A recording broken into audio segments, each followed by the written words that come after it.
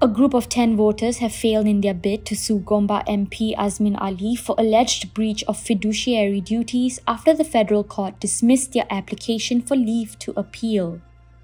The apex court found the group had failed to raise questions of law which were of public importance to justify permission to appeal from the lower court's decision. The voters claimed that Azmin stood for the 2018 polls to oust Barisan Nasional, but later reneged on his promises by bringing about the collapse of the Pakatan Harapan government, which he was part of and joining the Perikatan Nasional Coalition in 2020.